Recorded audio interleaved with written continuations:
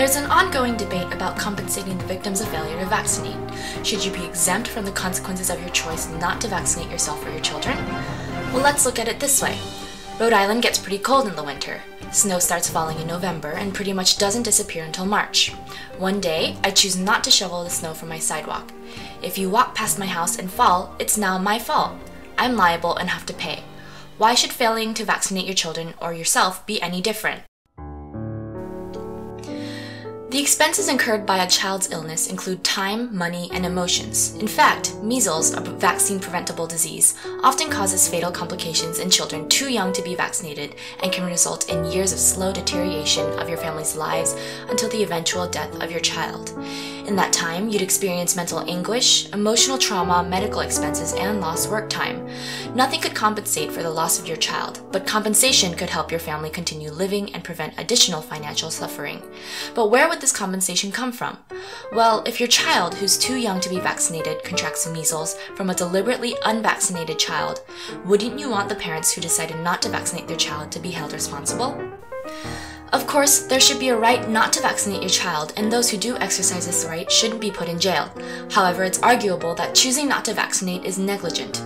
America's tort system holds people to a community standard, and if they deviate from that standard, compensates those harmed.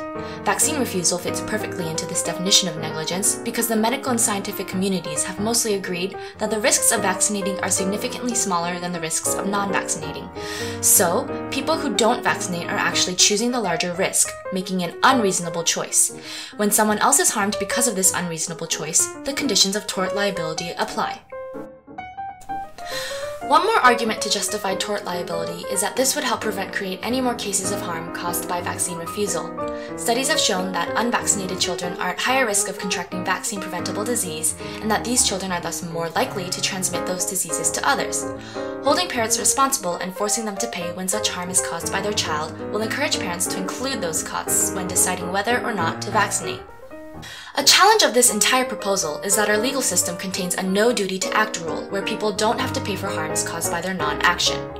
However, it's clear that the choice not to vaccinate is a conscious one where parents normally claim to have done extensive research and actively defend their decision against others. It would also be difficult to prove in court that the defendant caused the plaintiff's harm, so the ability to prove causation would also have a large impact on the ruling in a case-by-case basis. Opponents could also argue that children may be infected by vaccinated children. So what's the difference? Well, our tort system only imposes liability when an unreasonable choice is actively made and that choice causes harm. So the parents of a vaccinated child who infected another child would not have been purposefully negligent and thus not held liable, whereas a non-vaccinating parent in the same case might be deemed negligent.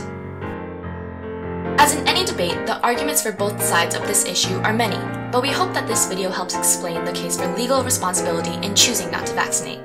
Whether encouraged by the law or not though, it's best to just vaccinate yourself and your kids. It's the safer thing for both you and me.